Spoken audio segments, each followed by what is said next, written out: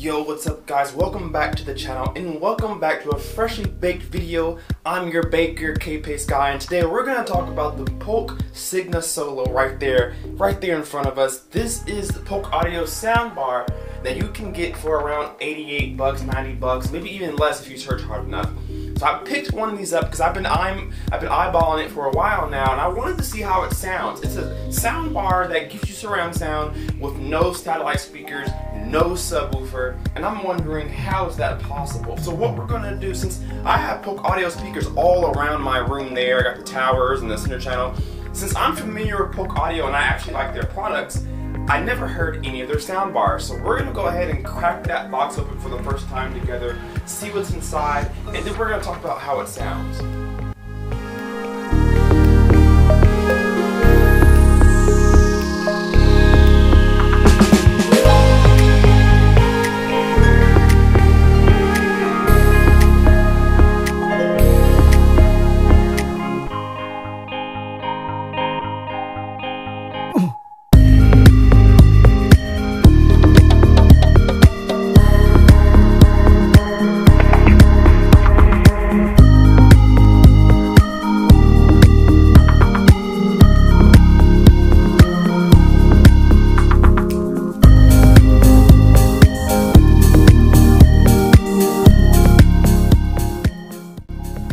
So you know I'm not much of a soundbar kind of guy, but I'm not going to neglect the people who are.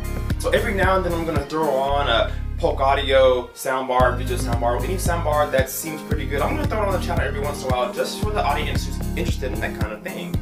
So we're going to crack this box open and see what comes in the package. Alright, so I have no idea what to expect, but we're just going to go ahead and get it open here. I guess going from the top is the easiest way to do so. Cut the top open, nice and easy. Very cool. Go ahead and get that flat down.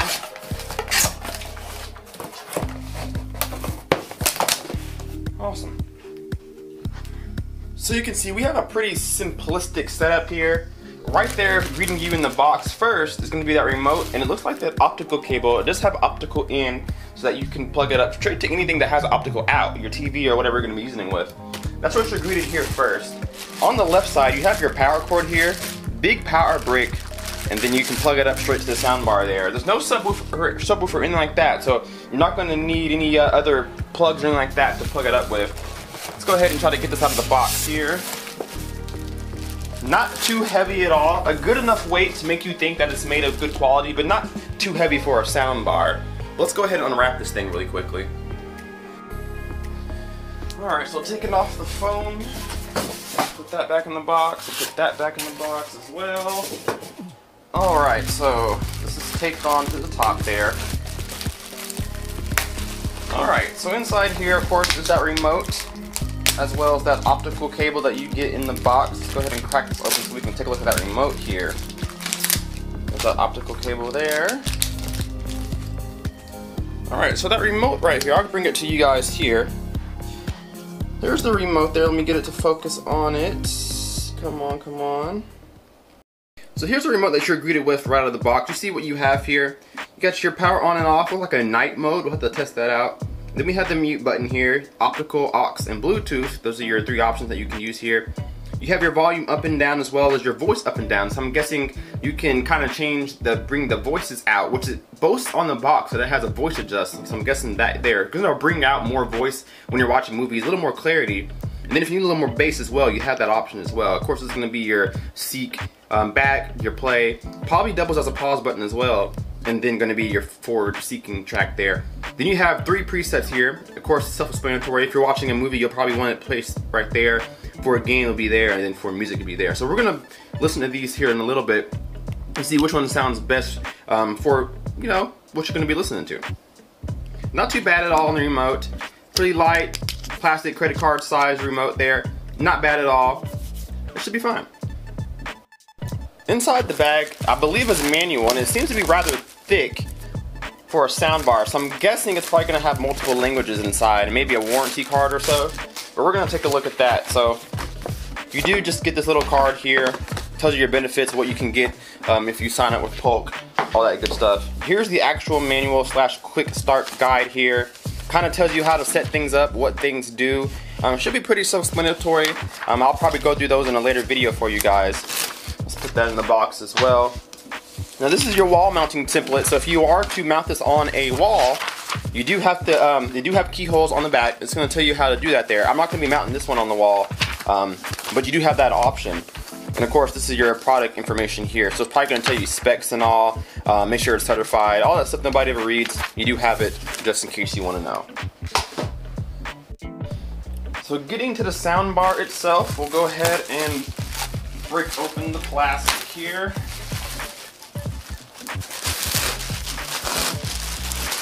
Pretty awesome. Made of a really hard plastic, but not bad at all. There's some extra plastic protection on the perimeter here that we'll take off, as well as this branding that is really on there. There we go.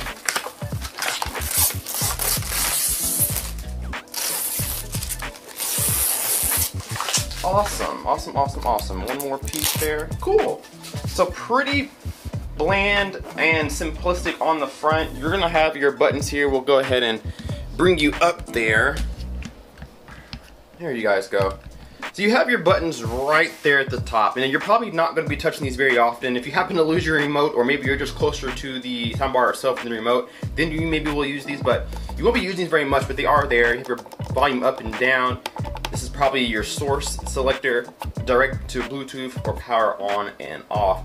So you're going to want to do most of your controlling with the remote, because that's where you're going to have your vocal adjustments, your bass adjustments. You want to do all of that there, and of course you have your EQ presets as well. But other than that, it's a pretty bland face. I'm wondering if maybe there's an LED somewhere inside of the screen, like a lot of other companies do. They put an LED maybe inside the mesh grill there. So I'm wondering if there is some of that. I would hope so, because you do need a status bar to know what you're doing and when you're doing it. If it's doing anything at all, you do want to be able to see that. So I'm going to plug it up here in a little bit and see if it powers on and what it looks like.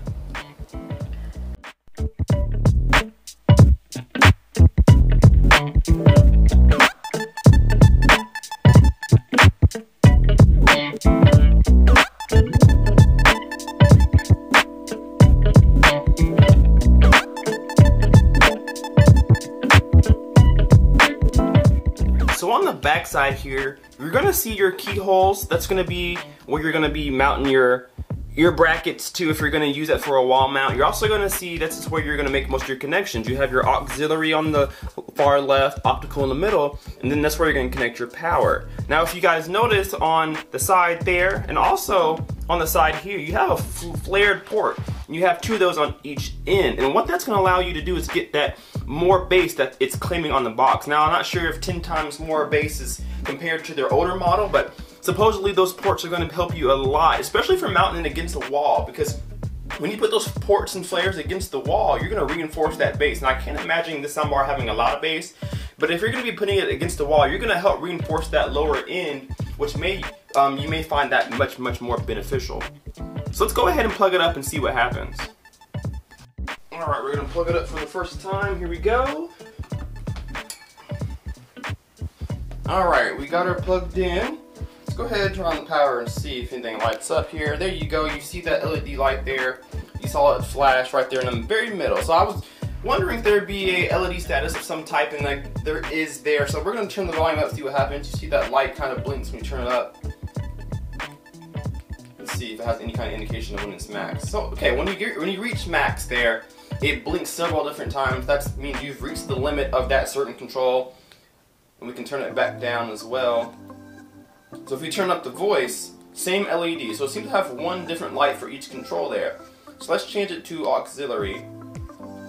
Looks like we have two lights. That's how you signal that it's in aux. If you change it to optical, it's just one light. Change it to Bluetooth, of course you get a blue light there that blinks. And I'm guessing it's going to blink until it's paired, and then it'll turn solid once it's paired with whatever Bluetooth device you're going to be using. That's pretty cool. This is the mute status. Looks like the blue light continues to blink. Let's change it to auxiliary and change it to mute. So now the auxiliary lights blink when it's on mute. So depending on what input you are on, we'll decide what lights show up.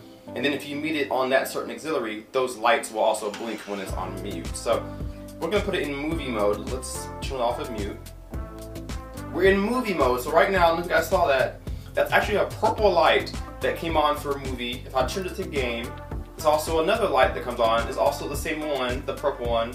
Change it to music, it also flashes again. So same light when you change your presets, but you do get an indication that you have made a change. So not too bad, not too hard to read. And that's the light for night mode. So a solid light stays on for night mode. I'm guessing it lowers the bass but enhances the vocals so that you can still enjoy your movies, but you're not going to disturb anybody in your home or around you. So that's pretty cool as well, guys.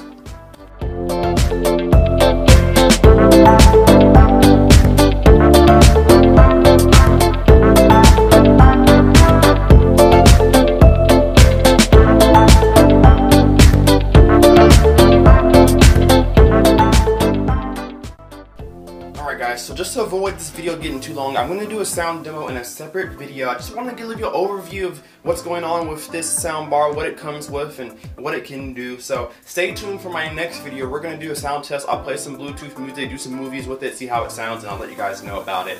So guys, if you enjoyed this video, if you think this Polk audio may be interesting to you, leave me a comment down below. How do you feel about sound bars, and do you think this one will perform well when I do the demo? Also, smack that like button if you enjoyed this video and my content in general, as well as subscribe to stay tuned for more, and we'll see you guys in the next video. Kpaceguy out.